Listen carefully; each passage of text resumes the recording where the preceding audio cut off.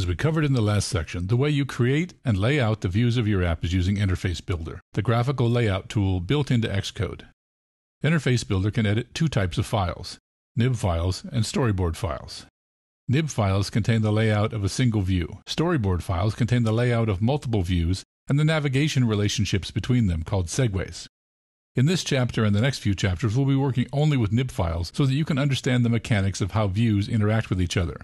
Once you've mastered the basics, storyboards will help you turbocharge your ability to build multi-view apps quickly and more efficiently. So let's create a new project in Xcode, open its nib file, and take a look at Interface Builder in action. We'll start with File, New, Project. We're going to do this many times in this course. You'll want to know the keyboard shortcut for this, which is Shift-Command-N. We'll use the single view application template. We'll give it the name Explore IB. And we'll make sure that the Use Storyboards checkbox is unchecked and the Use Automatic Reference Counting checkbox is checked. We'll be using ARC for all the projects in this course. Click Next, and we'll put it here in our folder. And so now what you can see is the standard Xcode layout with the Project Navigator on the left, in this case the Target Property Editor in the middle, and over here the Utilities pane on the right-hand side. And we'll select that. If you don't see the Project Navigator over here on the left, you can always get it back by going to the View menu, selecting Navigators, and selecting Show Project Navigator. The shortcut for that is Command-1, and the shortcut for hiding the Navigator is Command-0. As we're going to be using Xcode within this more limited screen that works for our course, I'm going to be hiding the Project Navigator most of the time with Command-0 and bringing it back when I want with Command-1. So I'm going to shrink up Xcode here so the entire thing fits within our window. And similarly for the Utility pane. If it's missing, you can always get it back by going View, Utilities, Show File Inspector, or Quick Help Inspector in this particular case because we have a target selected. And you can get it to go away by saying Hide Utilities, which is Option Command-0. And of course, if you want to bring it back, it's Option Command-1.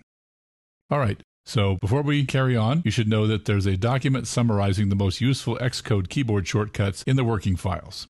So before we begin, make sure that both the Project Navigator and the Utilities pane with the File Inspector are showing. And then let's click on ViewController.nib. Again, while we're working with Interface Builder in this course, I'm going to hide the Project Navigator most of the time so that we've got more space to be able to look at the code or the Interface Builder layout that we're working with. Remember, you can always bring it back by typing Command-1, Command-0 to make it go away. So let's take a look around. We're looking at the layout of a view. On the left-hand side, there's two sections of a list here, the first one entitled Placeholder and the second one entitled Objects. In the placeholders, the first one is the file's owner, and that has to do with the file that owns this particular view. The first responder has to do with the piece of code that responds to events in this view. And this view down here, this list, is actually all of the objects inside your view. And as we add more objects, you'll see them show up here as children of this view. Now let's look at the Utilities panel. When you have a view selected, there's 6 mini icons that show up over here. And then there's also these inspectors here, and there's also a library section down here. For now, we're going to minimize the library section so that we can look at just the inspectors. After we've gone through the inspectors, we'll come back and look at the library. In the inspector panel here, the first one we encounter is called the File Inspector. This specifies which file is associated with this view. For now, this is set as needed. We won't need to be changing anything here until we get into a future movie talking about auto layout. To the right of the File Inspector is the Quick Help Inspector. The Quick Help Inspector depends on which object is selected within the view outline. This shows a subset of the help information for this particular object and links to get you to the organizer window so you can actually look at the class reference or programming guides or sample code. Frequently we'll be going to the class reference, so let's click here and bring up the organizer window. We'll shrink the organizer window to fit into our frame here. For any given class, and as you click on any object inside your view and use this link inside the Quick Help, you'll get the link for that particular kind of class, be it a button or a switch and so forth. In this case, we're looking at the reference for the view, and you can see that we have information at the beginning here that says this inherits from NS object. You can see it conforms to a variety of protocols, NS coding, UI appearance, and so forth. You can see which library it lives in this case, UIKit. You can see which version of iOS it became available in this case 2.0, because Vue is very, very fundamental. As you get further and further into more esoteric things, sometimes you'll see things that were only available beginning in iOS 4 or iOS 5 or iOS 6.